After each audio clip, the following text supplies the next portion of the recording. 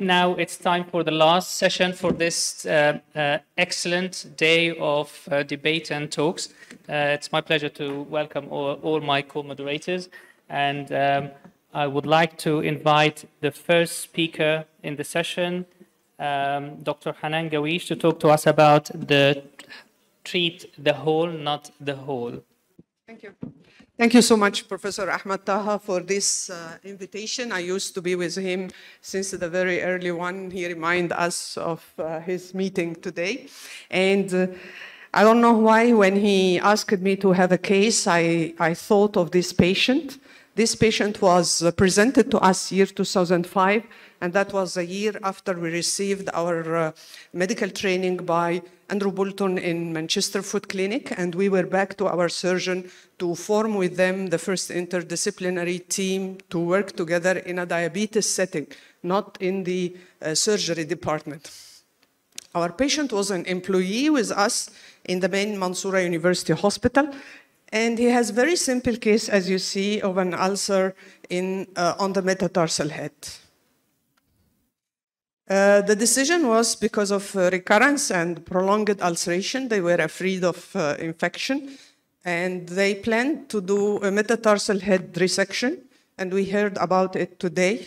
And this operation, by that time, we as a team, we were having a bad impression with this type of operation. We cannot say we did have experience about it, but I can confess that we do have very bad impression with this type of operation, because one of our patients was having this. By that time, year 2005 also, we were seeing 3 or 4 cases like this, with well-done operation that was able to offload the ulcer and heal.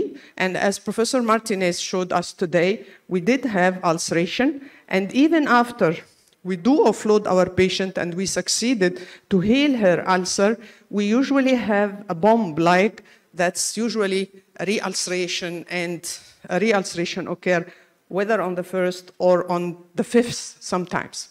So this type of operation is revised by Professor Martinet and a group of authors, and I found this review article year 2020, and he concluded with his co-authors that the metatarsal head resection diabetic foot ulcer patient are correlated with significant complications, especially re-ulceration, as he has shown us today. So this is why I think this operation should go down and down with better offloading.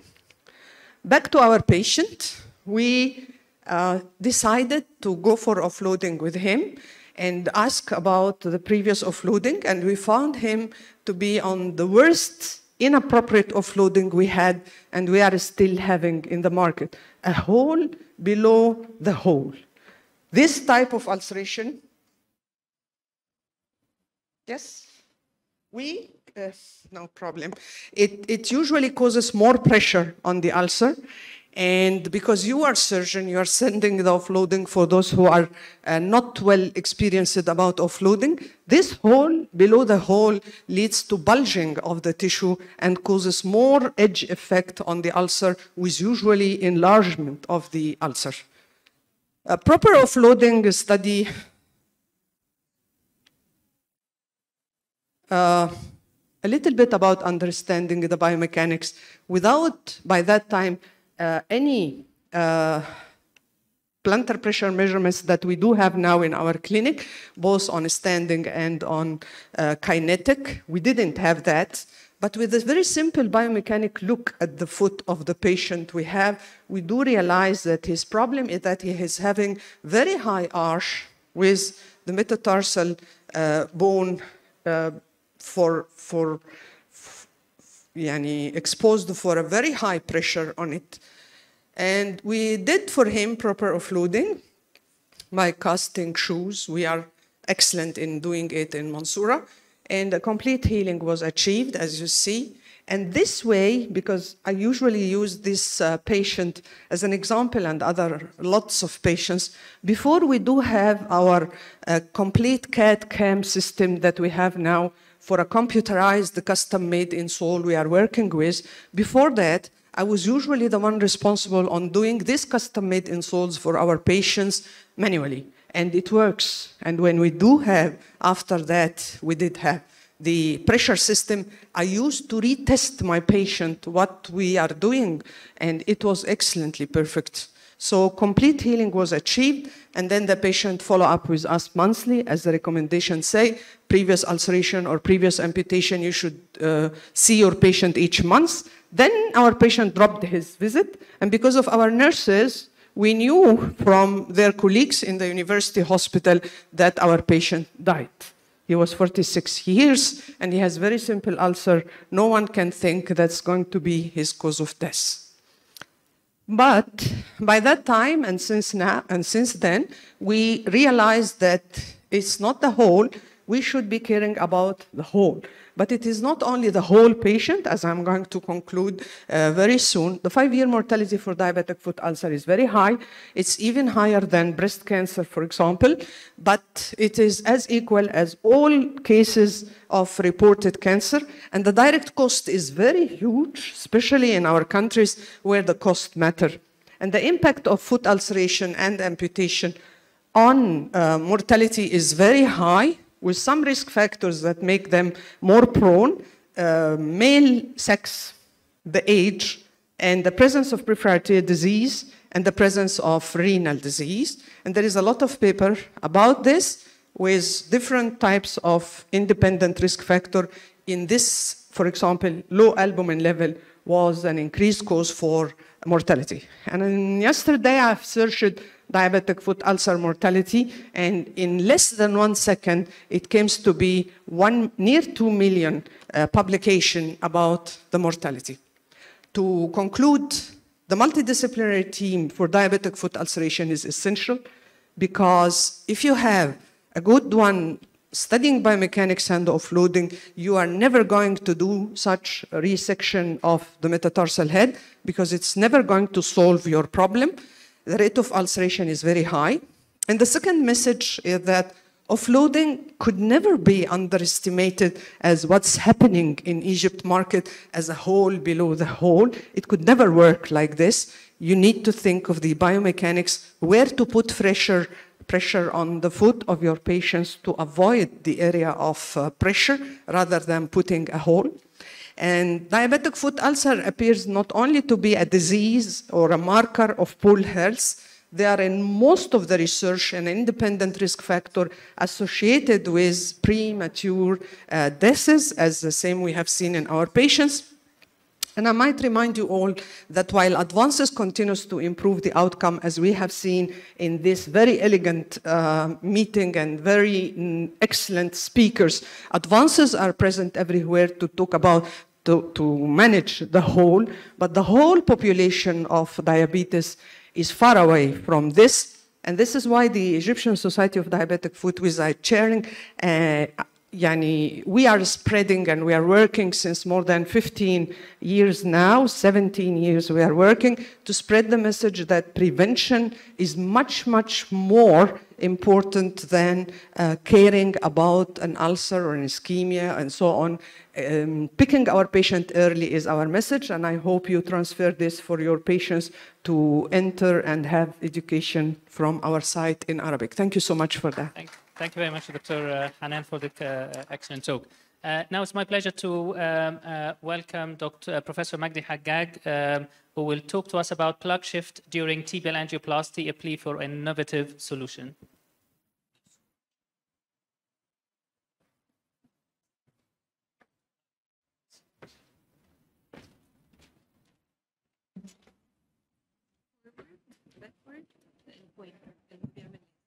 Forward. Okay. Assalamu alaikum. Plaque shift phenomena is the problem facing every one of us during tibial angioplasty. This Kasr Hospital, the faculty I belong to, and I have no potential conflict of interest. Let us imagine the tibial bifurcation is something like that. And if the road is clear, you go even with caution to select which one you will enter. But if the condition is dark, as tibio-peroneal occlusive disease, you might face a problem during angioplasty. And if you use one balloon, you will end up in one way opened and one way closed because of plaque shift phenomenon. This is a classic example of the plaque at the tibioperoneal or popliteotibial segment that float. If you dilate one of the tibial vessels, it go to the other side, and if you open up the other side, it occlude the one. The infrapopliteal arterial occlusive disease is the major cause of ischemic foot, especially in diabetics. Osteal lesions represent a challenging problem during angioplasty. And as I said, the plaque shift represent the most challenging problem during angioplasty. The popular treatment is the single balloon angioplasty, but shift of the plaque into the adjacent untreated artery causing thrombosis, dissection, spasm, or even occlusion. Kissing balloon technique has been shown to be effective in avoiding these complications, but to do kissing balloon, it's a good option to overcome plaque shift and the access by 2 wires and 2 balloons using large sheaths if you go from the femoral axis, or use double axis, one antegrade and one retrograde from the tibial. And today I will talk about double antegrade femoral axis technique. And this will allow us to do kissing technique in the tibial arteries in an easy way with no friction between the wires, and use 2 cars to go to 2 roads. The advantage of this technique, each port with its wire and balloon, free movement of wires and the balloon, and you can use any kind of balloons or wires, simultaneous kissing balloon angioplasty, and you can use jailed balloon in one of the tibials during angioplasty of the other tibial, like the coronary doing. And you see the coronary, I forget to tell you that cardiologists make a bifurcation team club for the bifurcation lesions in the coronaries. It's now to, I think it's now to do it in peripheral vascular. Simultaneous kissing balloon angioplasty and PTA of all tibial vessels at the same time, and avoid use of large sheaths. The disadvantage, fear of the puncture site, and it couldn't be used if thrombolytic therapy is indicated, and of course it's contraindicated in obese. Let us go for the technique. By this example illustration, during angioplasty, you at the access site, you selected the site of puncture of the common femoral, and you introduce the 2 wires of the 2 sheaths, and then you introduce 2 sheaths like this. And use each port to go down to either to the anterior tibial with the tibioperoneal, or to the posterior tibial and peroneal, or whatever the 2 vessels adjacent to each other's down there. This is the classic example of, if you put the balloon in this area, it will dilate the tibial vessel, this one, and the plaque shift will occlude the other. So the 2 wires at the same time and the 2 balloons at the same time will do angioplasty or do kissing balloon in a manner like this, and you go all the way down to the tibial vessels. Another examples, of course, and if you use coronary balloons, they are small balloons just for the ostium, but in the peripheral vascular, you can use any length of balloons, and you maintain PTA all the way down to the tibial vessels. This is another example of this technique. And of course, you can go all the way with the same, with the sheath or the axis you used to the tibial vessels all the way down to the foot, and you end up with a good result. The early clinical experience, we did 10 cases of such technique. We succeeded to restore the beatal pulse with disappearance of the wrist pain and all the parameters we use in evaluation. The complications, only 2 small hematomas, because the compression was not 15 minutes. I recommended to put compression at the femoral segment 15 minutes. And 6 months follow-up, there was one case with tibial occlusion, and redo only by one sheath succeeded to open up the tibial vessels. The conclusion, the double antegrade femoral access is a useful technique. It facilitates kissing technique in osteal tibial lesions. It helps free passage of wires and balloons during angioplasty. The concern of puncture site complication is minimum. And every time you are tempted to react in the same old way, ask yourself first if you want to be a prisoner of the past or pioneer of the future. Thank you. Thank you very much, Professor Hagag, for the excellent case presentation. Now, it's my pleasure to ask Professor Mahmoud Salah to talk to us about hybrid endovascular retrograde metatarsal angioplasty, the HERMA technique in limb salvage.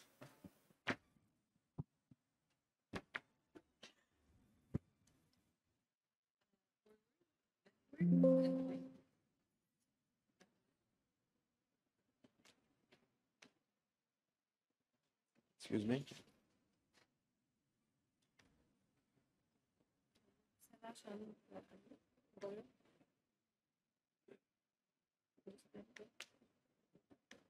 Oh, yes. Okay. Thank you very much for the introduction. Thank you very much, Dr. Ahmed Taha, for the kind invitation. You know, always I love to be here. I'm going to talk about hybrid retrograde metatarsal angioplasty, what we call HERMA technique.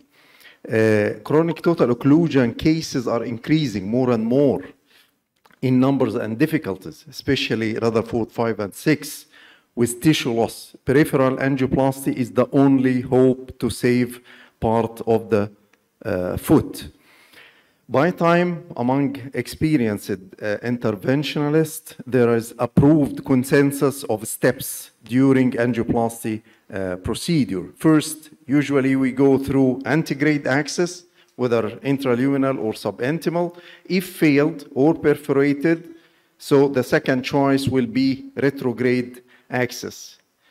But the question, what if retrograde access failed? Then we are in a mess.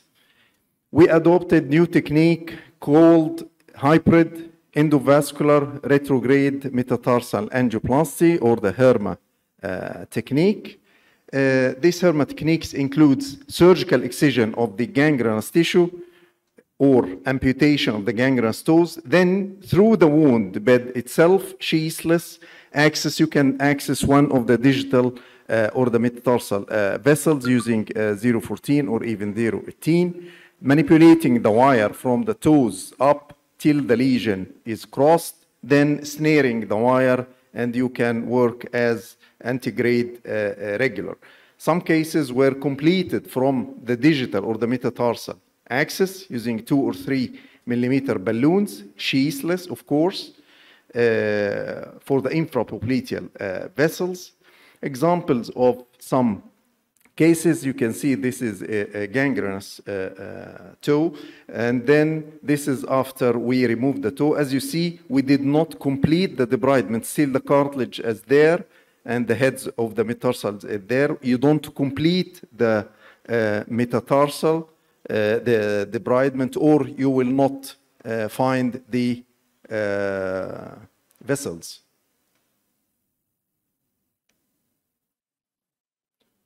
It's not working, I think. Yes, you can see the small vessel, and then you can go through this small vessel. And this is the balloon. This is the wire going to the metatarsal vessels. This is the post-operative. This is after some weeks, and this is complete healing. This is the video showing just how you can catch the small vessels from the wound, and then you can go by 0.14 wire. And of course, you don't have complete control on this wire. You don't know if this wire is going to the peroneal or will go to the anterior tibial or posterior tibial. You can see these are the small vessels. This is again had metatarsal amputation, and then we had 2 wires and 2 balloons. This wire and the balloon reached the dorsalis pedis vessel, while the other one reached the peroneal artery.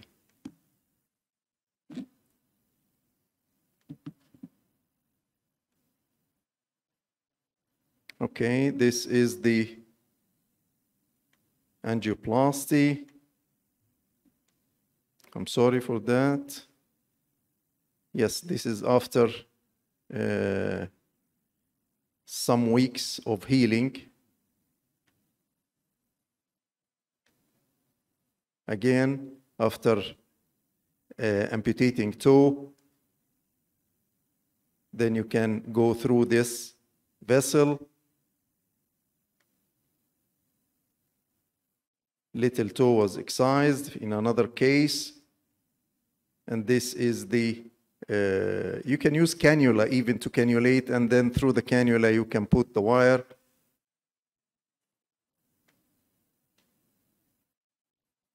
Just magnified field. So the results, we did 14 cases were done adopting this Herma technique. 12 of them were very successful and could be crossed through the lesion. 2 cases, the arch was heavily calcified and we could not cross. Success rate was 86%. Of course, the number of cases is small, needs bigger number to be really evaluated, but it was a successful maneuver. In conclusion, when you are out of options in peripheral angioplasty case, remember this Herma technique. Even if failed, no added complication to the procedure. It's considered as a bailout maneuver in very difficult situations to finish an essential procedure for angioplasty. Thank you very much. Thank you. Thank you very much, Professor Salah, for an excellent case series.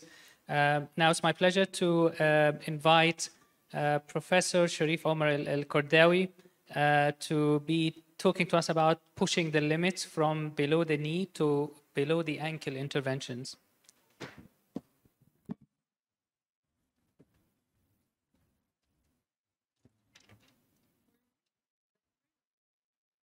Thank you. First of all, I would like to thank Professor Taha for this wonderful meeting and for this great presentation I said today. Today, actually, we'll talk about pushing the limits from below knee intervention angioplasties to below the ankle interventions angioplasties. As an introduction, critical ischemia is considered the most severe, challenging degree of peripheral arterial disease, and arterial revascularization is an effective treatment for saving limbs. Less invasive endovascular therapy is considered now the first line of treatment for the majority of the cases. Due to the controversy of the direct angiosomatic versus indirect revascularization, the question remained either the full correction concept will be the most beneficial for the patency rate and the clinical outcomes of these procedures. It is reported that the existence of a pedal artery disease results in a poor amputation-free survival rates, greater need for reintervention and delay wound healing. Successful pedal artery vascularization may improve clinical outcomes of critical limb ischemia. Actually, we have a classification of the pedal arch. And as we all know, we have 4 types of pedal arch. We have a complete pedal arches and complete anterior dorsalis pedis pedal arch without incomplete posterior or a plantar arch and complete plantar arch with absence of dorsalis arch or complete absence of the arch. Actually, this classification is made originally to just simplify the arch types, but in our practice, we have a variant of arch types more than this, and we can deal according each arch type. Actually, when we have these types of patients, when we have a complete tibial occlusion and a poor deserted foot, as we can see, our main aim is complete revascularization. This is what we called a success. I will pass by through this presentation about how we can deal with different type of arch and what tools we can use and what types of intervention can be offered for the arch patient. Actually, when we have a complete posterior and a complete anterior arch, this is a very lucky patient. Through this arch, you can do many things. If you can revascularize a retrograde vessel occluded, and through the plantar loop arch, you can complete your procedure by revascularizing the occluded vessel retrograde rather than antegrade when you have a complete osteal occlusion and you cannot demonstrate the ostium of the vessel. So through this complete arch, you can go from one side, as we can see here, from the anterior tibial, and through the complete arch, you can go and pass through and recanalize your posterior tibial artery in a retrograde manner. As we can see here, it's a simple maneuver. It's neat, a simple manipulation of the balloons and wires, and this also can be achieved easily when you have a complete arch. This is the demonstration is how the wire pass and how you can finally recanalize this patient with when you have a complete arch. The other things that when you have this, you will maintain a hemodynamic stable arch recanalization and the hemodynamic stable tibial also recanalization. Another type of pedal arch, when you have a complete posterior arch plus incomplete anterior arch, you have to find a way just to make this arch hemodynamically sufficient to maintain a good circulation. So you have to figure out where to go. As we can see here in this patient, we have a complete posterior arch, incomplete anterior arch. Several trials have been reached to complete the anterior arch, but we cannot do this. So always remember you have another one. You can use the perineal arch just to maintain the hemodynamics of the foot circulation and to maintain a longer patency for your tibial angioplasty. As we can see here, we have a complete occlusion of anterior tibial and posterior tibial and the tibioperineal trunk. We use the same techniques, just an retrograde transfemoral to antegrade transfemoral, just to recanalize the full circulation of the foot through the anterior tibial. It's incomplete with the posterior tibial, and then you go directly to the posterior tibial, recanalize the posterior tibial alone. And these types of arch are the most difficult. They are not complete, and you have to recanalize each arch alone and wait for the results. You will find simply a connection at the end. So, but at the beginning, you cannot demonstrate this connection. So you have to go for each arch alone and recanalize each arch alone. And you will regain the foot circulation. Again, the full correction concept is the main concept what we apply in our practice.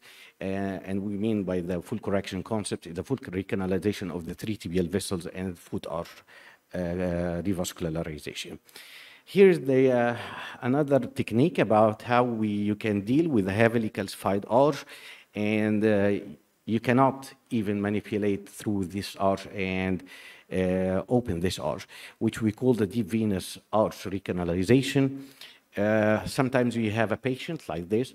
You have a good posterior tibial, but just above the ankle, and it stopped. There is no collaterals, no arch, even trials to be done to revascularize this.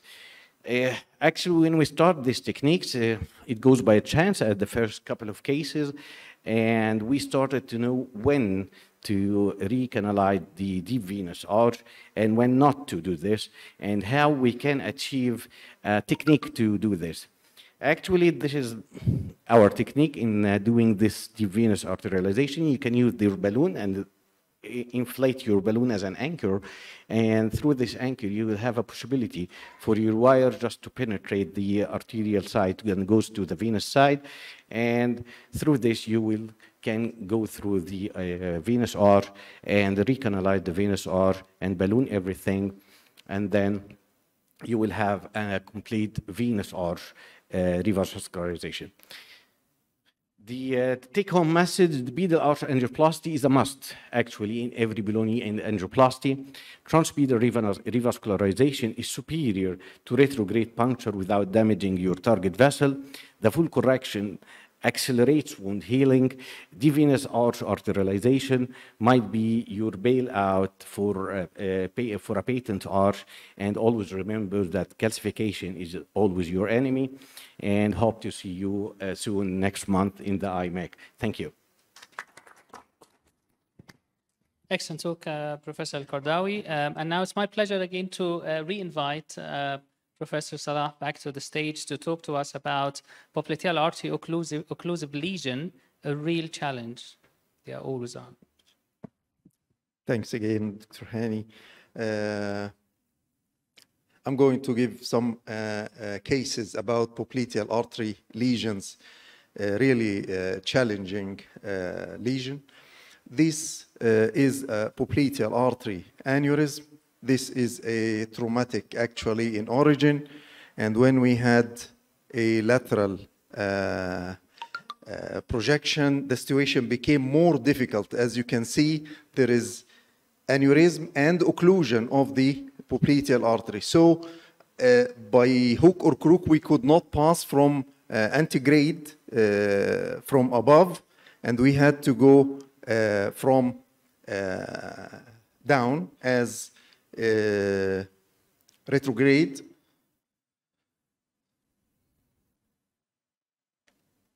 So this is the retrograde axis. We went through the anterior tibial artery, and this is snaring from the femoral axis. Thanks God, we managed to cross the aneurysm from below, and we did this snaring. Then we did ballooning of the popliteal artery. We put one supera, and as you see, still the aneurysm is filling, but at least we have popliteal artery here. This is double supera stent with some packing. The stent, the supera stent was put inside the first one, and the question why we didn't actually use a covered stent in this case inside the supera, and the answer is very simple. It was not available, so we had to do this.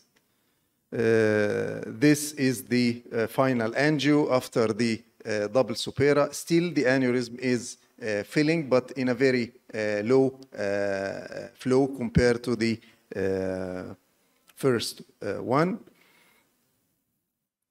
This is another case. This is complete popliteal artery occlusion. We could manage to cross the lesion with a wire supported by the balloon to the anterior tibial artery. And then we did ballooning of the, once we did ballooning,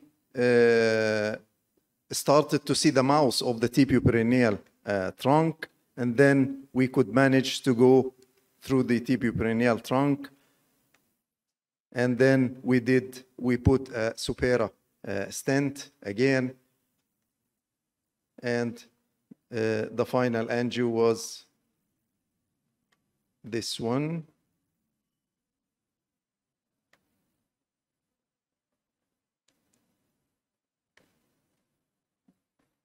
Something is wrong with this, I think. Yes, this is the final angio. You can see it's very nice result. This is another case. We have complete occlusion of the popliteal artery. Maybe the pictures was is not very clear, but the calcification was very heavy. This is another view. We managed to cross with the wire, and we used a atherectomy device. This is the jet stream, and this is the without using any balloon, just after the jet stream. And this is the you see we had some AV fistula, but after we did the stenting, it disappeared. This is the supera again for the lesion. This is another case. This is a patient had total knee replacement, and after the total knee replacement, he had a pulsating swelling, and the CT angio showed popliteal artery aneurysm, and this was the angio, and this is after we put a covered stent. This is popliteal artery aneurysm, was also treated by covered stent. Actually, we use both. We put a supera stent, and inside we put the covered stent, because the covered stent alone will not be suitable in a knee joint. This is a case. We had a popliteal artery aneurysm that had stenting before, and recurrence was very heavy, and we had this heavy, very large popliteal aneurysm, and you can see the covered stent inside. You can see there was no chance to do any endovascular procedures again, and just saphenous bypass was put. You can see this is the saphenous bypass. In conclusion, popliteal artery is one of the most tricky arteries. Maybe the only vessel that carries very high risk of gangrene if it is occluded, because sometimes you have occlusion of the femoral artery and still the foot is okay. Sometimes the iliac is occluded and still, but the popliteal is very tricky. And to work in this area, we must have a wide range of materials, a lot of endovascular tricks, and many out-of-the-box solutions. Thank you very much. Again, thank you, Professor Salah, for more interesting cases. I think we'll probably move to the next speaker. May I invite Professor Ayman Rifat?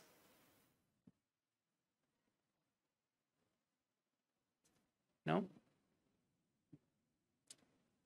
Right.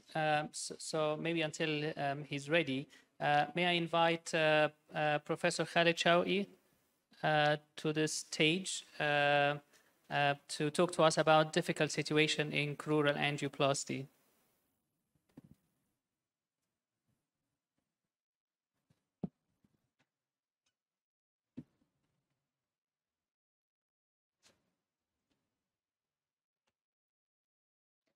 Thank you, Mr. Chairman. And many thanks to organizing committee, especially my professor, Dr. Ahmad Taha, for kind invitation to share in the Diabetic Foot Care Meeting 2022. My presentation is difficult situation in crural angioplasty. First case is a female patient, 74 years old, diabetic ischemic heart disease, hypertensive, renal impairment, complaint from gangrene of the left big toe and second toe. Investigation was done, revealed there is atherosclerotic occlusion of the infrapopliteal arteries. Due to renal impairment, we do angioplasty using carbon dioxide. Left antegrade femoral axis, no significant stenosis, diffuse atherosclerosis of superficial femoral artery, popliteal artery, and complete occlusion of the posterior tibial peroneal arteries with no distal runoff in these two vessels. Only the artery to the foot is anterior tibial artery with proximal occlusion of the anterior tibial artery.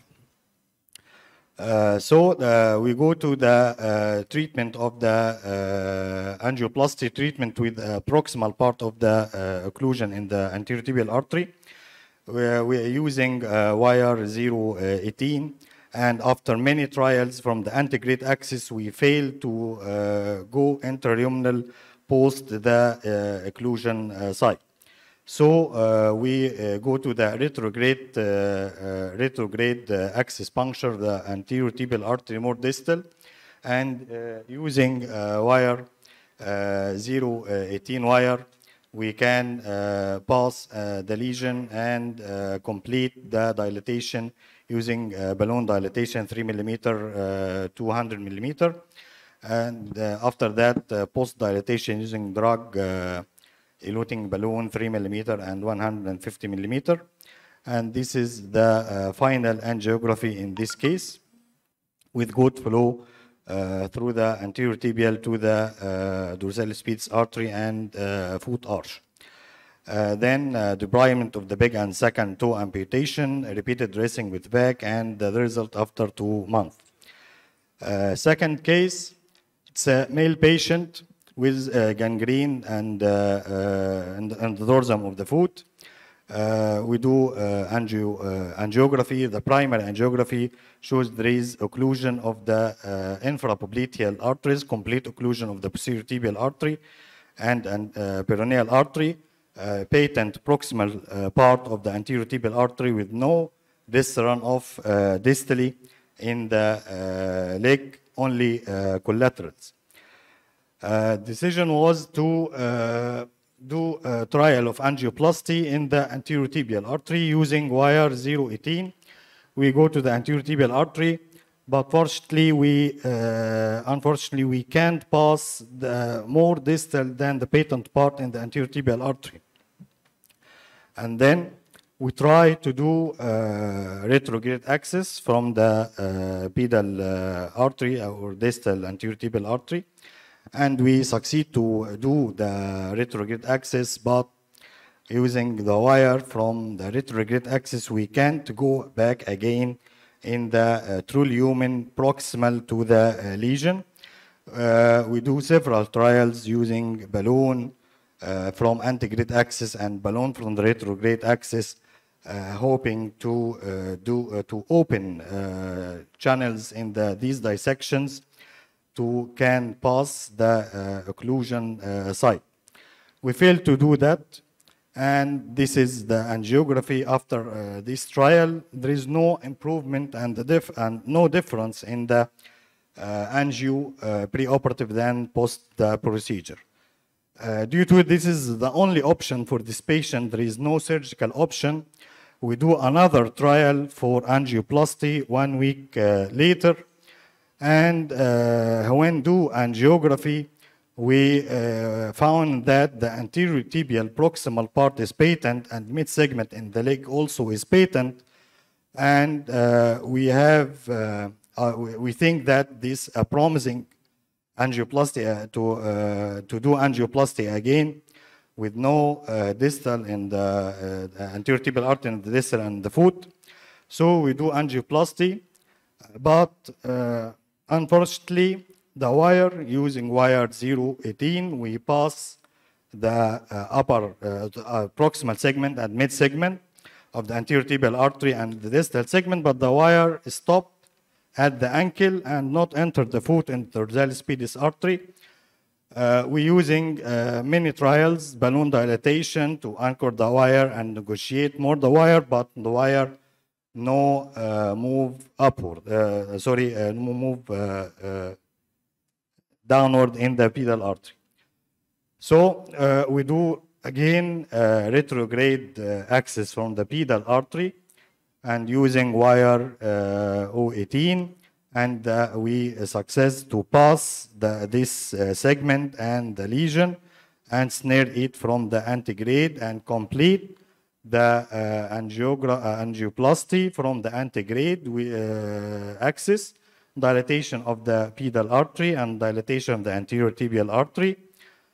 And then this is the final angiography after the procedure.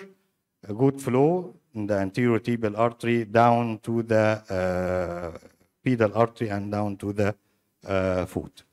Many thanks for your attention. Thank you very much, Professor Shawi. And now I would like to invite Professor Mahmoud Nasser, who will talk to us about pulseless, sheathless femoral access, a way to treat difficult combined iliac and SFA lesion.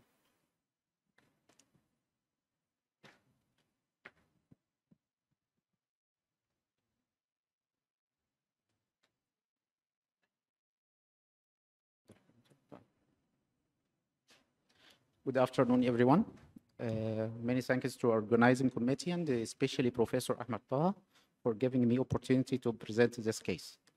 So I am associate professor in vascular surgery in Cairo University Hospital, which is one of the biggest hospitals in Egypt, more than 6,000 beds, with 70 beds only for vascular surgery, and we are doing more than 40 to 50 cases per week, including trauma and peripheral arterial disease and different aspects of vascular surgery. We are doing many cases like this complex case of aortoiliac disease with TASC-D and the iliac angioplasty and stenting with good results, and another case of CRAP technique for aortoiliac disease. But my case is different case. I want to show a different concept. My case is 78 years old, a frail, comorbid patient with diabetes, hypertension, heavy smoker, CKD with creatinine 2.2, and ischemic heart disease with ejection fraction 33%, presented with gangrenous old tip of toes on the right side with severe wrist pain, with edema of the foot and some type of flexion deformity, but it is correctable, and asymptomatic left lower limb. And this is a duplex angiogram showing ectasia of the distal aorta 2.6 with mural thrombus, complete occlusion of left iliac axis, and occluded external iliac, heavily calcified, and flush SFA. So my plan was to do transbrachial angioplasty, keeping the long sheath in the common iliac artery and trying to manipulate the external iliac artery from above, but I couldn't tackle the lesion due to the shape of the cap of the occlusion, and the other axis is distal bypass for distal axis from the posterior tibial artery, which was 2.6 millimeter, and so I can upgrade to 6 French sheaths. The options for the patient was aortobifemoral or femoropopliteal bypass or staged iliac stenting, but the patient refused any risk of general anesthesia. So the condition done under complete local anesthesia, transbrachial access coming from the above, and I tried to tackle the lesion from above, but I couldn't. So I tried from the right common femoral, pulseless, sheathless with command wire supported with 2.5 semi-inflated balloon to cross the lesion. And after multiple trials and of combined antegrade and retrograde recanalization, I finally succeeded in passing the lesion from blue. Then I snared the wire from the antegrade brachial axis So I got now wire from brachial axis flows to the right groin, and I started balloon angioplasty. Then I succeeded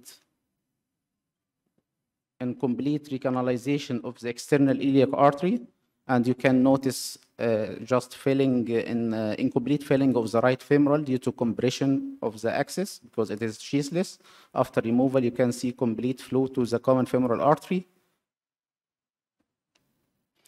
Now it's angiogram for the SFA. This wire is outside the body from the groin. So I started duplex guided retrograde access from posterior tibial, and I succeeded in recanalization of the flush SFA lesion. And now I have two wires, wire coming from the posterior tibial, going upward to the iliac, and I started balloon inflation, and the other wire is outside the body. Then stent insertion for the external iliac and the post-stent dilatation.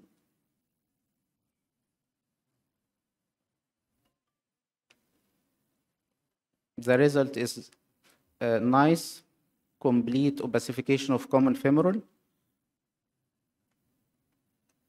and the SFA dilatation showed nice flow to the popliteal, and I get at that time good pulse with no dissection and no indication of stenting for SFA. So I did drug-coated balloon for the SFA with very nice result and good flow to the foot. Debridement for the patient done with transmetatarsal, but the stump is necrotic. So I revised the wound again with debridement and under sciatic block. So this is the result after debridement and the VAC therapy, and this is the end result. Take-home message: endovascular first option should be adopted in high-risk comorbid frail patients. Pulseless sheathless femoral access is safe and feasible in combined cases of iliac and SFA with high technical success. Thank you so much. Thank you very much for this excellent case presentation. I would like to now invite Professor Wael Shaalan to talk to us about the Supera stent as a bailout procedure for infragenicular interventions, a challenging case presentation.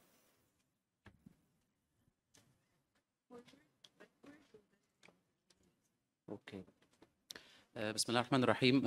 I would like to thank you, Mr. Chairman. I'd like to thank Professor Taha for the kind invitation and world-class meeting. I'll be presenting a challenging case of infragenicular endovascular revascularization of a patient with TASC-D femoral lesion. Our patient is a 64 years old male patient who is a smoker, diabetic, hypertensive with ischemic heart disease. Past medical history is significant for right big toe amputation 10 years ago and left above knee amputation 4 years ago, meaning this patient has a precious limb. Presented with ischemic wrist pain and gangrene of the big toe amputation stump, as well as the second, third, and fifth toe gangrene. On examination, has only femoral pulse with absent popliteal and tibial pulsations. This puts the patient into category, Rutherford category 5 with an ABI of 0.4. This patient has a duplex scanning that shows total chronic occlusion of the distal half of the popliteal artery with occlusion of the proximal anterior tibial artery, tibioperoneal trunk, and posterior tibial artery, reconstituted the middle third of the posterior tibial, as well as occlusion of the plantar arch, deep plantar arch. We decided to have a diagnostic angiogram with the intent to treat, and the patient has what's called blind popliteal artery, occlusion of P2 and P3 segment, and occlusion of the origins and the proximal segments of the anterior tibial tibioperoneal trunk, and reconstituted peroneal artery and distal anterior tibial artery, while the posterior tibial and deep plantar arch were very much attenuated. By TASC classification, this patient falls into TASC-D lesion, which is occlusion of the popliteal artery and the origins of the tibial vessels.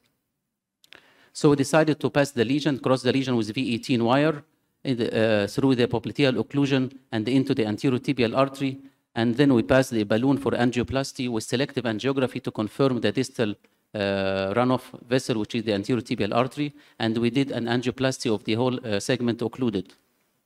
And this is the result of the balloon angioplasty, a very nasty flow-limiting dissection, including the distal popliteal segment at the origin of the anterior tibial artery, as well as jeopardizing the origins of the tibioperoneal trunk, posterior tibial and peroneal artery. So what to do now for this nasty dissection? We try to pass two wires, one in the anterior tibial and the other in the posterior tibial, to angioplasty the dissection and to fix it, and as well as to preserve the origins of the tibial vessels. But this didn't work, and we did a diagnostic angiogram that shows non-visualization of popliteal artery and the tibial vessels. So the next step, we decided to put a superior stent after withdrawing the wire in the anterior tibial and keeping the one in the posterior tibial. The first superior stent was deployed, size 5.5 by 100 millimeter, and it reached up to the mid-popliteal segment, and the arrow points to the end of the first popliteal superior stent. And then we telescoped the second one through the first one. The size was 4.5 millimeter, and it reached to the tibioperoneal trunk. And we did an angiogram after the deployment of the second superior stent to see the dissection and the distal runoff. And then we proceeded with angioplasty of the posterior tibial artery into the deep plantar arch, and this is the completion angiogram that showed perfectly patent popliteal artery and the runoff into two vessels, the posterior tibial and the peroneal, and the patent plantar arch, deep plantar arch. The patient relieved his ischemic pain. The ABI improved from 0.4 to 0.85, and we did for him transmetatarsal amputation, and you can appreciate the vascularity of the flaps. So the question now, what is the long-term outcome of the superior stent? When reviewing the literature, femoropopliteal interventions account for more than 55% of peripheral arterial disease, and the stents in this segment have historically been associated with stent fracture, wrist stenosis, and decreased primary patency during long-term follow-up. Regarding superior stent, it's a peripheral stent system, a braided self-expanding nitinol stent that was designed to withstand the unique torsional and compressive stressors along the course of the femoropopliteal artery, especially at the knee joint level. It comes pre-mounted on an over-the-wire delivery system through 7 French sheaths, compatible with 0.14 and 0.18 guide wires, and it's manufactured in different sizes, 4.5, 5.5, and 6.5, with a stent lenses reaching 15 centimeters. Multiple studies have reported on the use of superior stent in this difficult-to-treat segment, which is the retrogenicular popliteal artery, and showed an excellent patency rate at 1 year, reaching up to 80%, with 0% stent fracture rate. And when compared to other self-expandable stent platforms, it shows comparable favorable results of primary patency rate, but much better stent fracture percent of stent fracture rate, which are reaching to 0%.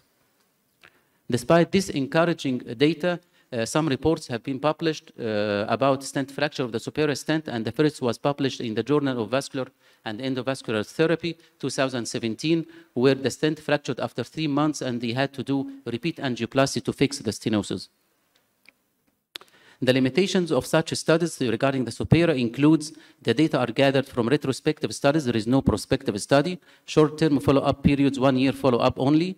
Medium-length lesions, and no head-to-head direct comparisons with other stent platforms, nor with angioplasty alone. So my take-home message from this challenging case and the review of the literature: for complex endovascular interventions, Plan B should be available for better limb salvage. Superior stent might have a bail-out option for complex infragenicular endovascular interventions with acceptable 1-year patency rate and lower stent fracture rate. And prospective studies with long-term follow-up are required for better judgment on the outcome of such self-expandable stents. Thank you. Excellent. Thank you very much for this excellent case presentation. Now, I would like to invite Professor Mohammed Hanaidi to talk to us about, in diabetic foot management, never give up, which is probably something we all agree with. Bismillah ar-Rahman ar-Rahim. Okay. My talk today about diabetic foot not to give up It is not about ischemic cases, it is about infected cases and the chronic ones. And many thanks to Dr. Ahmed Taha about this invitation to express my work. Chronic wound in diabetic patient is a bomb, time bomb, can explode in any time. First case, neoplastic ulcer in a young lady for 9 months, infection, deep-seated, extend to the lateral aspect, debrided along with the track of infection and the extensive debridement to the necrotic tissue.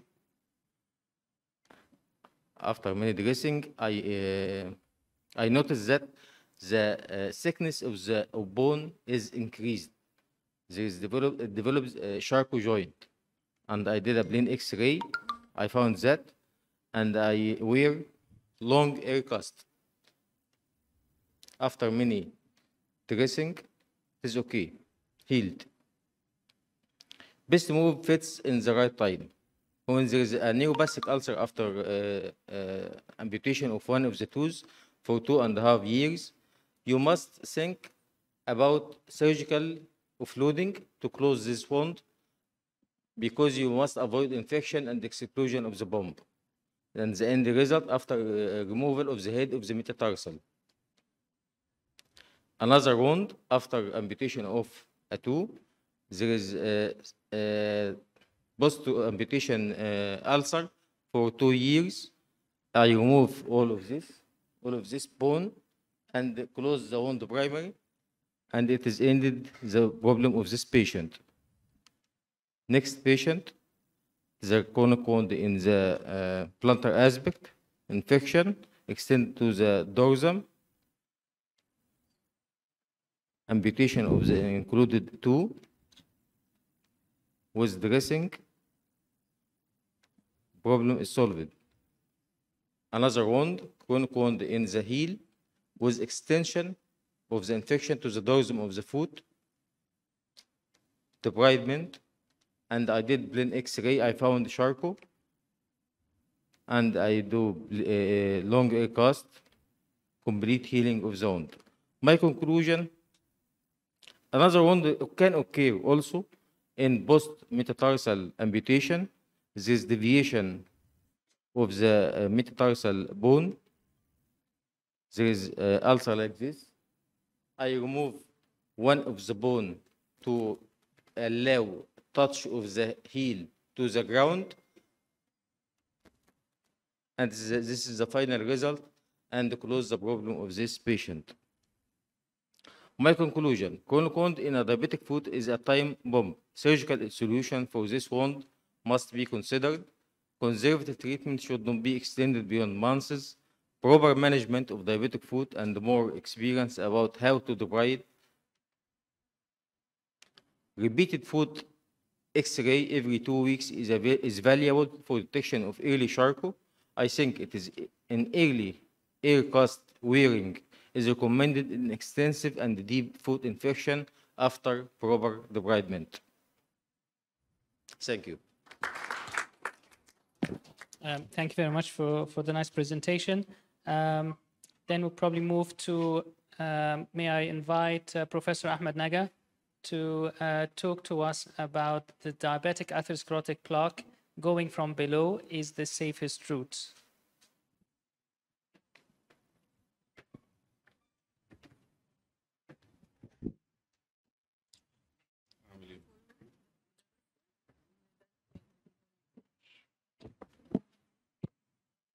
Assalamu alaikum. Thank you, Professor Ahmed Taha, for the very kind invitation.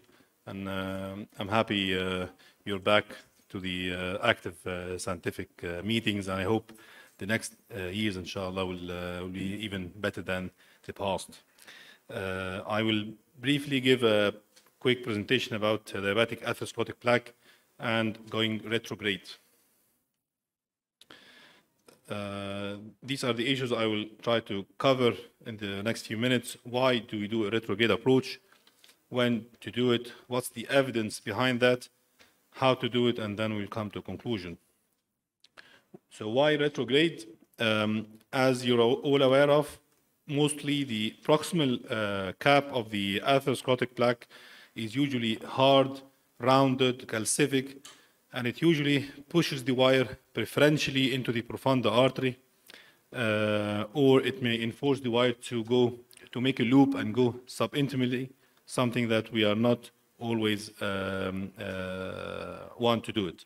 So usually the distal end of the atherosclerotic plaque is mostly tapered, as you can see, and theoretically it would allow the wire to go through lumen.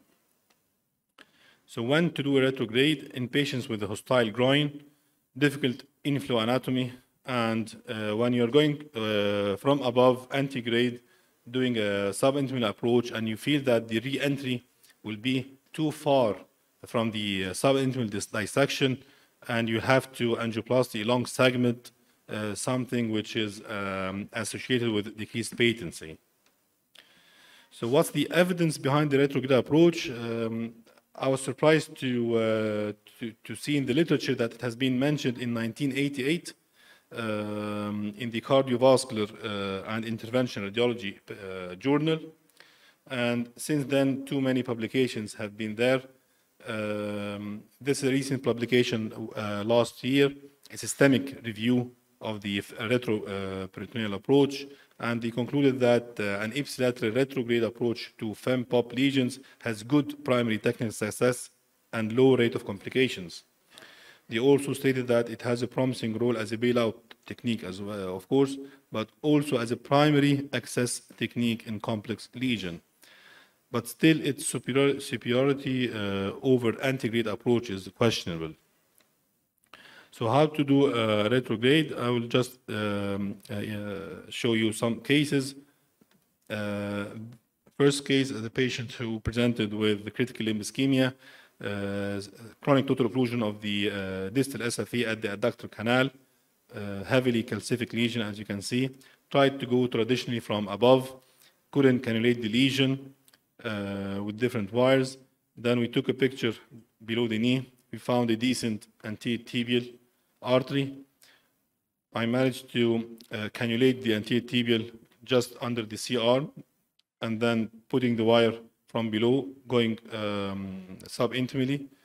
And then we managed to cannulate the sheath, 6 French sheath put in the common femoral artery. And then I pushed the wire from below up to the sheath, took it out of the skin, and then the procedure would proceed traditionally from above, doing angioplasty. Balloon angioplasty for the whole femoral segment using 5 millimeter long balloon. This is the primary result. Not quite happy with the dissection. So we decided to do another round of angioplasty with the same balloon again, leaving it for a longer period. And this is the final result. Still some acceptable dissection, if I can say, and total recanalization of the distal end with good runoff at the anterior tibial at the puncture site. This video shows, it's from the outside, shows how would I pull the wire from below. So after the wire is in the sheath, I would pull the sheath bit by bit while the assistant is pushing the wire from below. And at the moment I see the wire coming out of the skin, I would hold it and pull it up, as you can see, maintaining pressure over the common femoral artery.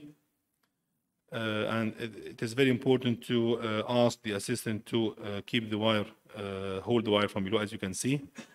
And this is what we call the flossing technique. Wire going from below and taken through the common femoral artery above. And then I would put the 6 French sheath again from above to proceed traditionally with an antegrade angioplasty. Second case is a similar case with the calcific hard lesion at the adductor canal on the right SFA. Again, I tried traditionally from above. As you can see, a bit of extravasation. So we took a picture below the knee, good anterior tibial. I stick the needle into the anterior tibial just after the takeoff from the popliteal artery, push the wire from below, and as you can see, you might keep the user sheath, 5 French sheath from below.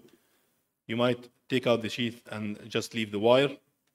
And as you can see, this patient has got a hostile groin. It was very difficult to cannulate and the confirmer from above. Once I have the wire in the popliteal artery, as you can see, going from the antegrade approach, I would proceed normally with balloon angioplasty.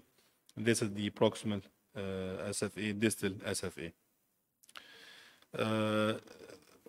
Third case is a patient whom I did FEM-PUP bypass several years ago, and he came with the other leg, and he needed a FEM-PUP bypass, but actually he refused to have any kind of open bypass. And he had flush SFA occlusion, which was very difficult to cannulate from above. So I decided to open the popliteal artery, the P1 segment, supragenically, and I stick the sheath into the artery. Sorry, I don't have the pictures before angioplasty. This is a long balloon through the common femoral SFA, popliteal, and that's the final result. Proximal SFA, distal SFA, and it went fine. Last case is just a quick video to show that sometimes you can go through the posterior tibial artery at the ankle level, and this is even much easier than the anterior tibial, which I showed now, because the artery here is palpable and superficial just behind the median malleolus. Specifically, this patient, this is a picture of his leg after, as you can see, multiple trials for puncture. And afterwards, the artery had a spasm at the site of puncture, which was relieved spontaneously afterwards. In conclusion, the retrograde approach is a very good second-line procedure. Can I have just 30 seconds, please? You can go through the popliteal, keeping the patient supine or prone. The prone position, of course, carries higher incidence of venous and nerve injuries, and it could be cumbersome for the patient, or you can go through the tibials, as we just mentioned. You can go ultrasound guided, and this is could be better than the fluoroscopic guided technique, which I did, or you could use a Doppler-equipped smart needle, which I am not aware of it being present in Egypt. You can go either true lumen or subintimally. And as regards the puncture site, you can either do manual compression.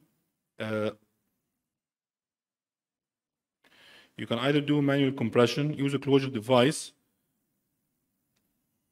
or direct repair if you fail to, or balloon dilatation. And what I did actually at the end of the procedure, I put a balloon inside the artery, and you keep it for 2-3 minutes, and this usually seals the hole in the artery. Thank you. Thank you very much for the excellent talk. I think we'll go back again to Professor Ahmed Kholeif to talk to us about Charcot foot case presentation. Thank you, Mr. Chairman, and thank you all for inviting me. Special thanks to my dear friend, Professor Ahmed Taha, for inviting me to this very interesting meeting. Now I'm going to talk to you about a different aspect. I mean, I have been seeing you are going through the vessels. We are the orthopedic surgeons. We know our way is to go, when to go to the bone. Between the skin and the bone is something which is not up to us. Anyway, so I do lots of feet, and I'm going to talk to you about a patient. He's a Sudanese engineer. He is 71 years old, male. He's been diabetic for 37 years. He presented with a Charcot ankle and marked deformity. He was sent to me actually from Sudan. He had several trials of failed ankle arthrodesis after ankle fracture about 1 year ago. So he has been going, he has got a Charcot, 37 years, diabetic neuropathy, loss of sensations. This is how the picture started with.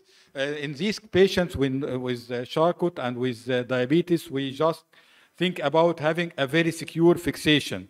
So I don't know, we usually do plates and screw, but in these cases, we do some things like intramedullary nails. So we go by a nail directly from the heel, subtalar joint to the ankle joint.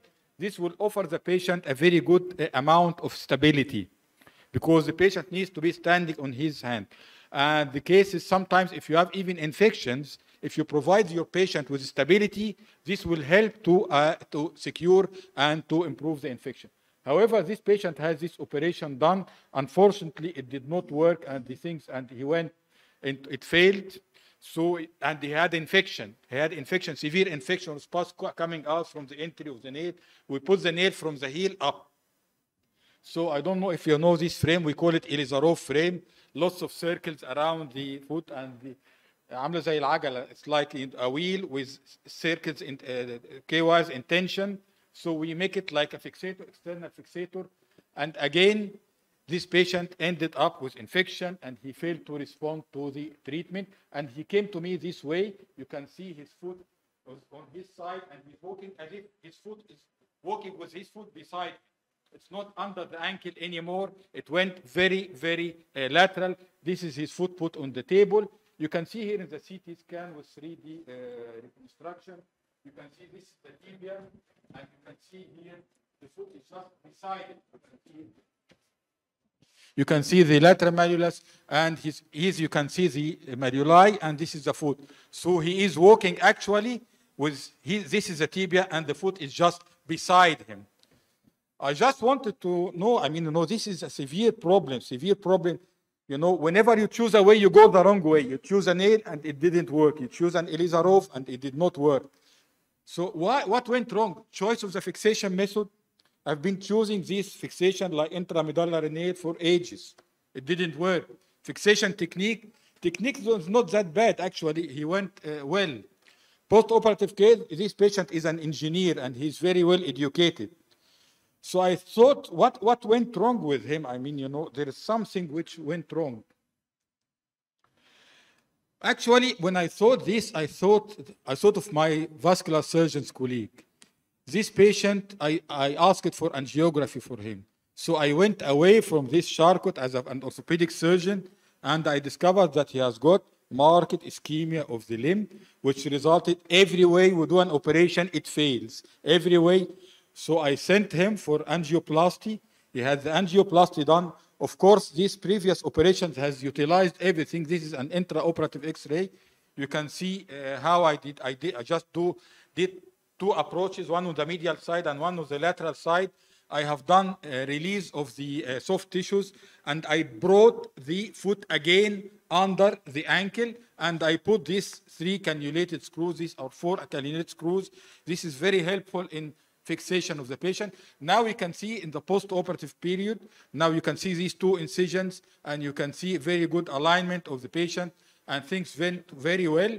This is after 2 months post-operative. I just put him in like protective cast, but you can see the foot is again under the heel. And again, this is a follow-up X-ray. This is his foot, how it looks like. He's standing up on it. I don't know how to run this video. This is a video where he is walking on the foot. Anyway.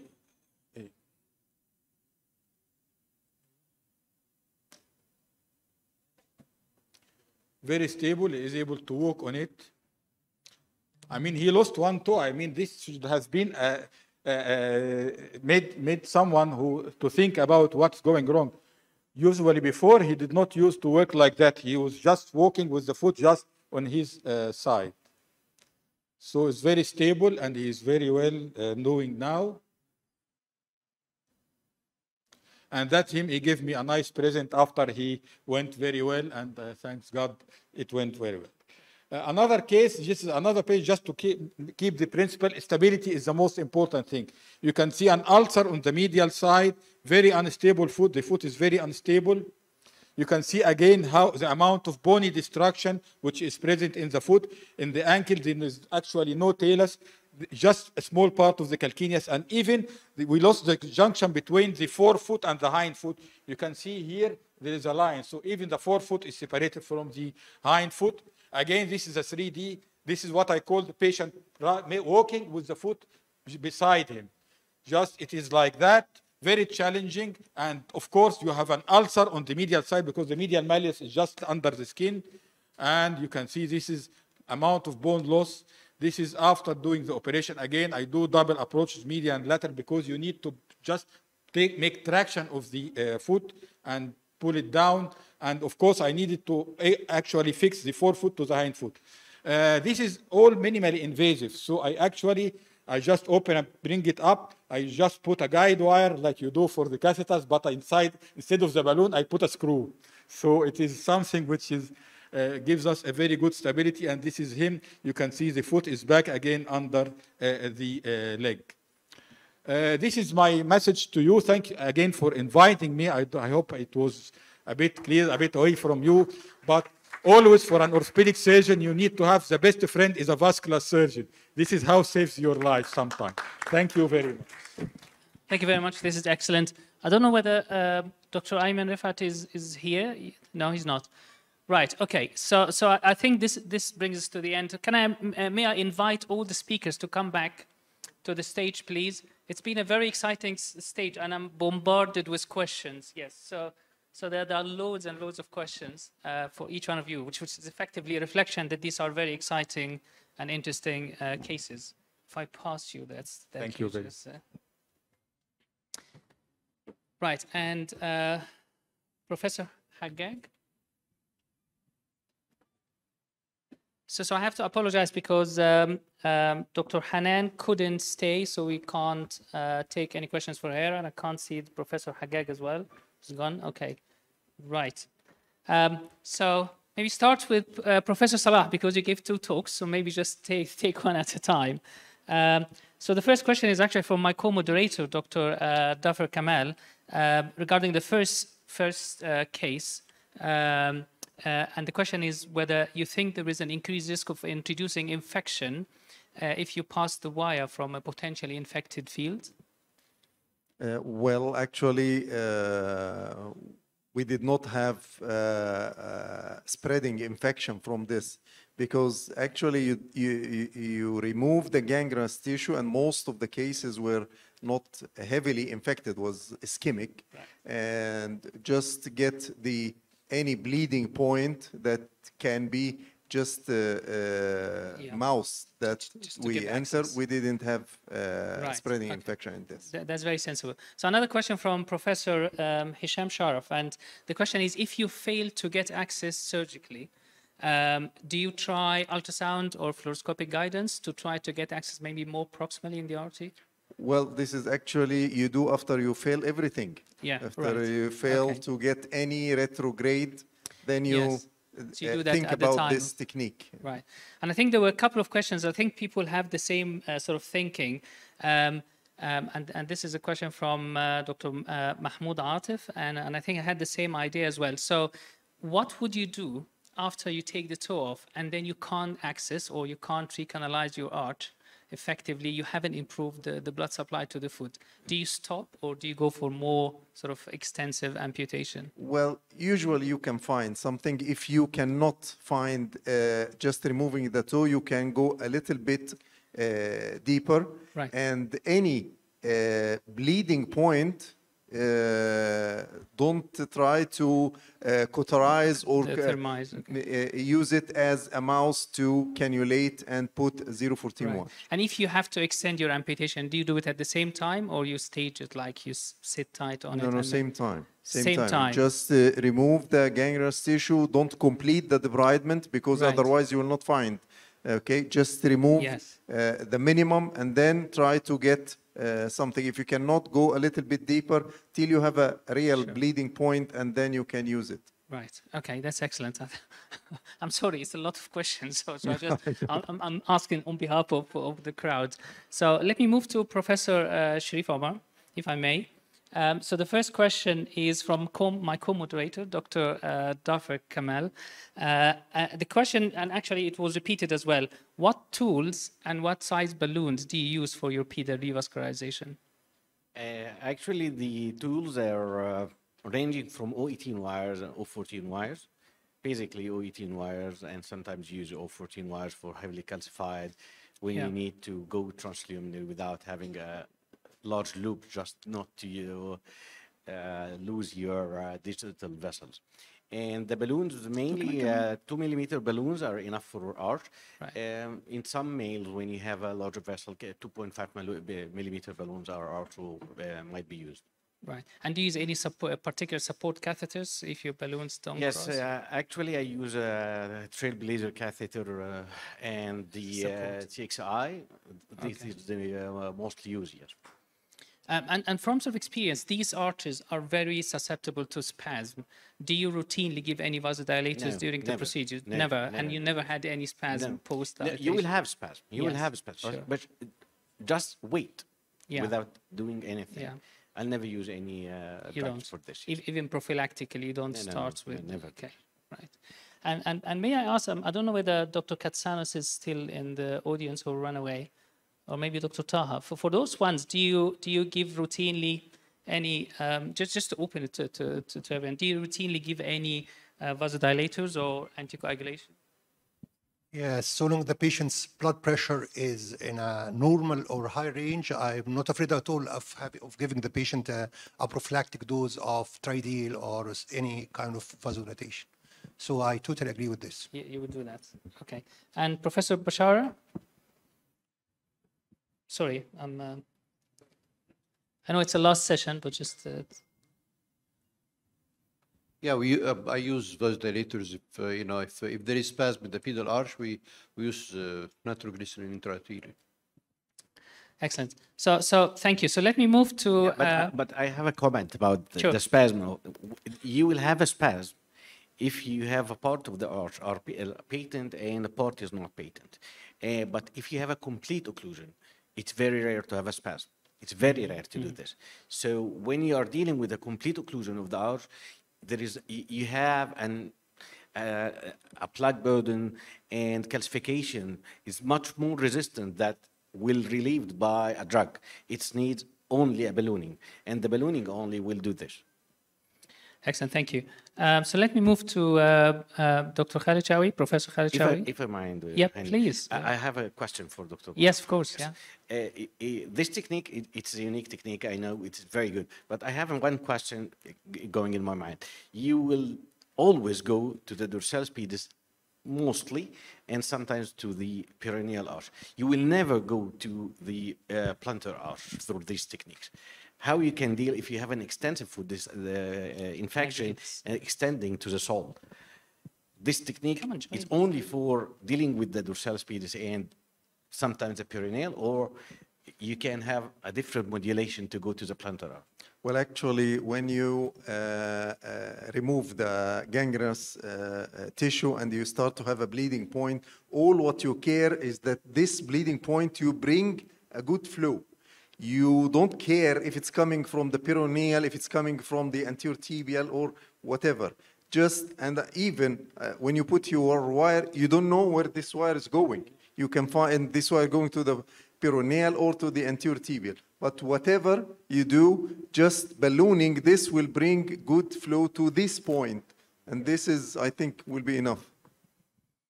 Right.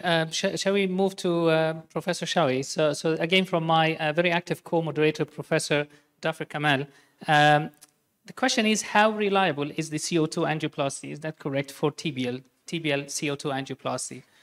And do you use it routinely? We use it routinely if the patient is renal impairment. We can't do contrast angioplasty with impaired function of the kidney function. Yeah. And do you have any tricks? Because usually it's a very painful procedure, and those patients have critical ischemia, so you can't really lie flat for a long time.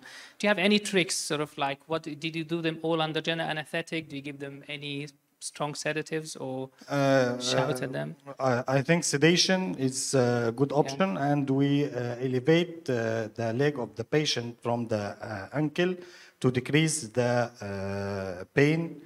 And I think this is the only we can do that. Right. Okay. Fair enough. So, shall we move next to Professor Mahmoud Nasser, if I may? So, from Dr. Amr El-Behey, lots of questions.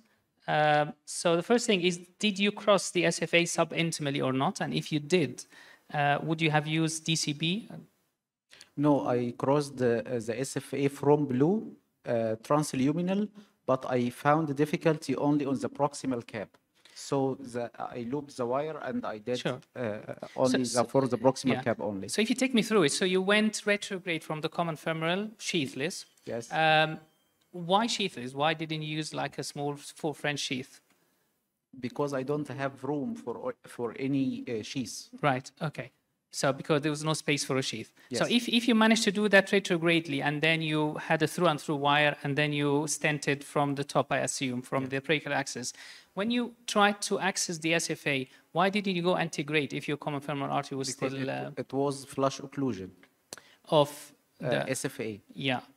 So you don't for the first occlusion you just go retrograde from the start. You don't try antegrade. Yes. Okay. Fair enough. Dr. Welsh Allen? So I have a long list of questions for you. As soon as you finish, I was just bombarded of questions. Right.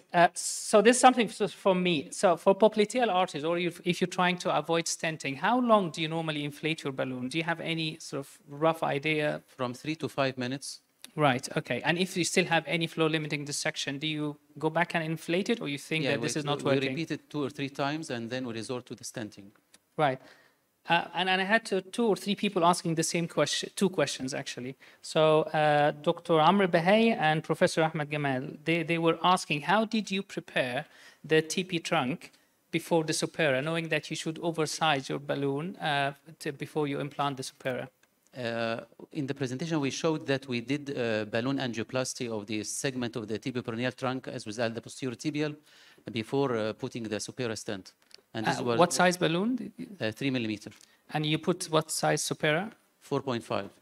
Because usually you should sort of oversize the balloon if you want. And I think Supera stent has this beauty of conformability. It conforms with the size of the artery, and it elongates if the size of the artery is less. So to some extent, you were limited to smaller size, or smaller diameter balloon. And again, they asked the same question, which crossed my mind as well. Why did you stent proximal to distal, knowing that your proximal stent started in the middle of the lesion? If this is the question that you guys wanted to ask. Because normally you start from healthy and you go to a healthy segment. If I remember correctly, you started from the middle of the popliteal. First. Yes, and then this distal stent, you started the proximal stent within the middle of the occlusion, right? Yeah. Because we have discrepancy of the size of the stented segment. We started with the popliteal segment and we went to the smaller diameter. Right. I mean telescoping the smaller one through the larger one. But we couldn't do the reverse. Yeah. So what happens if you put the larger stent inside the smaller stent, knowing that the Supera, you just told us, has the conformability to the size? I thought that there will be an overlap, and this might lead to more problems like stenosis or fracture. Right, but normally, if you don't have that size mismatch, you would start from distally to proximally. Yes. Right. And from Professor Hisham Sharaf, for these lesions, obviously we all try to avoid stenting. Do you think of using atherectomy devices? We don't have experience in atherectomy device. It's not available in handy, but I think we might use atherectomy devices to remove this bulky atherosclerotic plaque. Right. Okay. Great. So, Dr. Ahmed Naga, sorry. So it's very fascinating, the retrograde axis, and I can see you have a very low threshold to try to use retrograde axis. Do you think if you have access to re-entry devices, would that reduce the number of cases that you need to access retrogradely? Or do you have experience with the re-entry devices? Going from above, you mean? Yes. I personally do not have any experience using re-entry devices from above. And I don't know, they're not available in my unit anyways. I don't know what's the cost for that. I think if I had one in service, because we go traditionally from above, so why not to try it? And if failed, I would go retrograde. I think it is logic then. Because I think there was this study which showed that with the re-entry devices, your retrograde access sort of need is massively reduced. Because the success rate for re-entry devices, and I think Dr. Kassanos has as well published one paper on that, is something like 96% for femoral popliteal lesions. Sure. Yeah. And then sort of a question as well from Professor Ahmed Gamal and someone else and myself is that if you, in one of your cases, you had the cut down, popliteal cut down, and I think they were asking if you wanted to go retrograde from the popliteal. First of all, why not ultrasound guided? The second thing, if you decided to do a cut down anyway, why didn't you do a cut down on the proximal SFA and do endarterectomy, create a good proximal landing zone, and this will allow you to get antegrade access and maybe antegrade recanalization as well. So you asked two questions actually, right? Say again? Is that two questions? So the two questions, yes. Yeah. So the first question is why not ultrasound guided? Why did I open over the popliteal? Not, yeah. To be honest, I cannot remember exactly what happened in this case. Why didn't I use ultrasound or just go blindly under? Was it like a big leg, maybe? I think I had because he needed a femoral bypass, and he had a good P1 segment that could be cannulated, and I don't remember what happened in this case, but I didn't try before cannulating the popliteal the same way I cannulate the anterior tibial. I mean, just patient being supine and going blindly without ultrasound guided. This is one case. Second case, I'm not sure whether the popliteal vein would be kind of overlapping over the popliteal artery in this place, because usually when you dissect P1 segment, usually push the vein downwards. So I will not be very comfortable cannulating it from the medial aspect just using the ultrasound. Right. Okay. So if you have another case similar, like tomorrow, would you still do a cut down, or maybe try ultrasound guided, or maybe leave it till tomorrow until it comes tomorrow? I think I'll try to go from above as much as I can.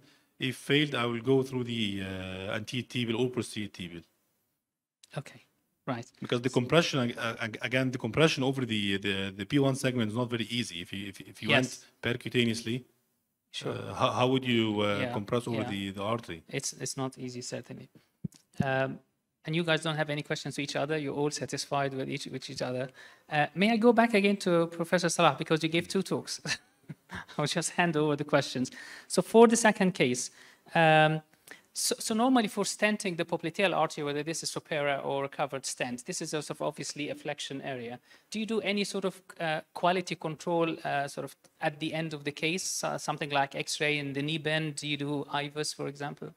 No, actually we don't use IVUS, but we use flexion position, and we take an angio when the knee is 90 degrees. Yeah, and we see the result, you know.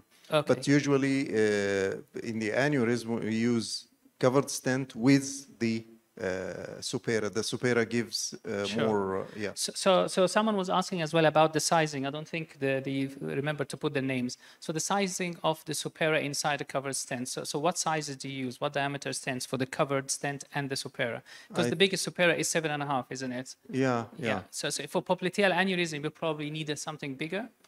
No, actually, it was. So this one was. No, it was not bigger. Than so see, the landing zone was within the range. Yes, I think 5.5 was there. Right, and I had a question from Dr. Ahmed Gamal and separate one from Dr. Ahmed Gamil. And the question was, why not open repair for the popliteal artery aneurysm?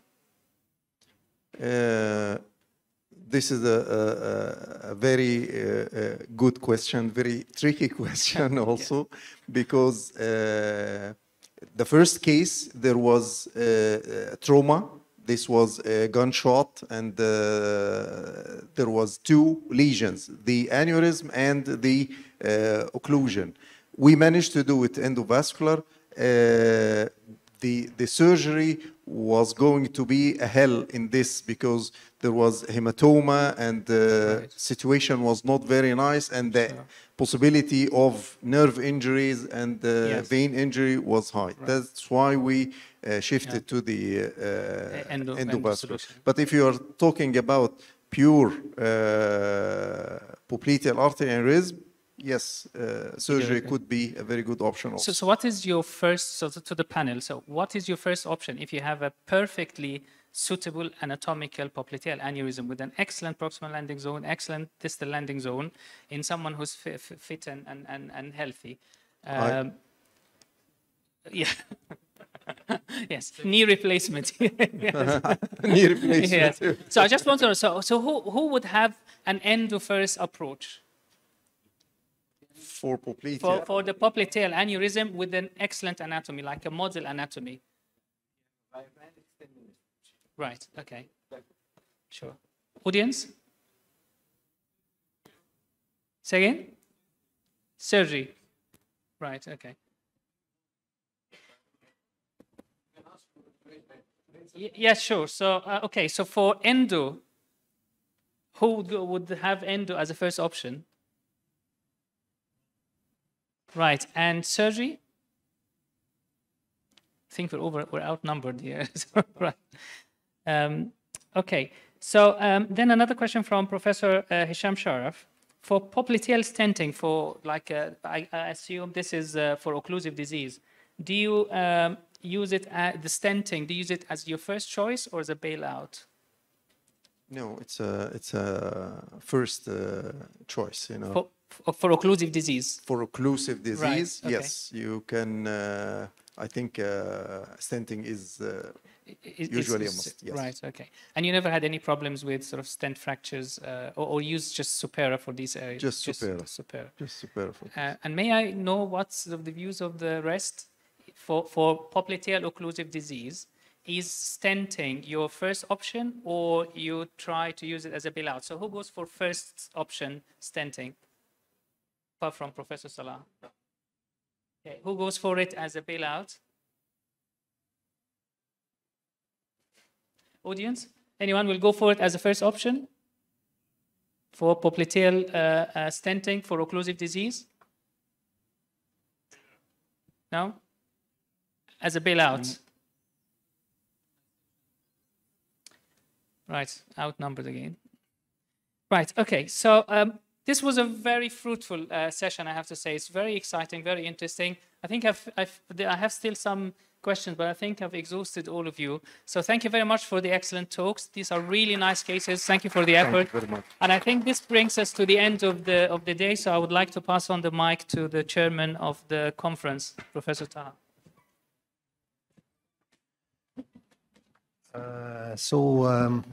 Dear colleague, thank you very much for being so patient till the end of the last minute of this meeting for today.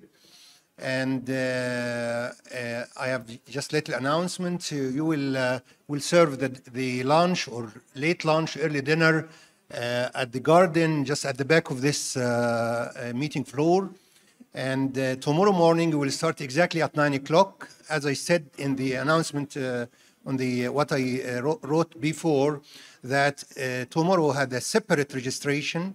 And if someone is wishing to have the full registration of this meeting with the certificate of registration he has or she has to register exactly between 8 a.m. to 9 a.m. early in the morning. We have a very busy schedule for tomorrow. The scientific program is very rich. So I wish to see you tomorrow, all of you, and welcome you again. Thank you. Enjoy your lunch.